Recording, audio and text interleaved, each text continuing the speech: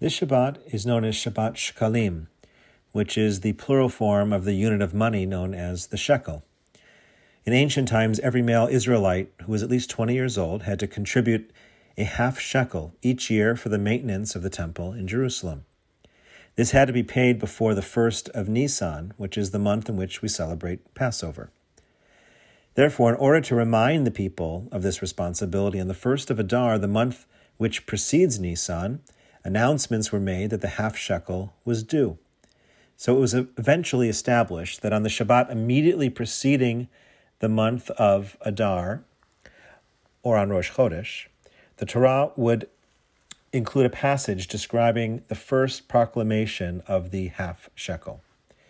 And so tomorrow is actually the 1st of Adar, marking Shabbat Shkalim. And on a more practical level, it means whether the shekel saw its shadow or not, we have 6 weeks until Passover.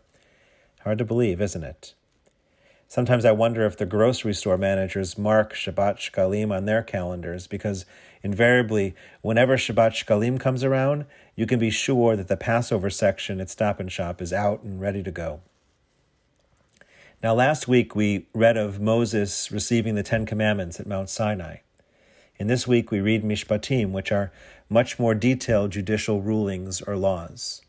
We find an extensive list, including issues of capital punishment, laws of personal injury and property damage and negligence, and laws of giving to the poor, just to name a few. Sefer HaChinuch, which is an annotated list of the 613 commandments, lists 52 of the mitzvot come directly from our Torah portion this week.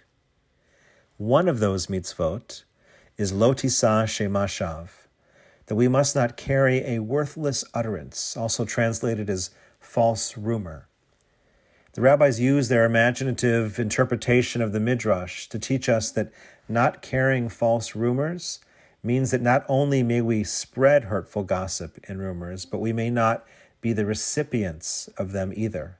Simply listening to a Shema Shav is equivalent to spreading it ourselves and causing harm to other human beings. This is perhaps the most challenging mitzvah for us to follow. But imagine how the world might change if more of us were able to successfully overcome this challenge. I think it's worth the effort. Shabbat Shalom.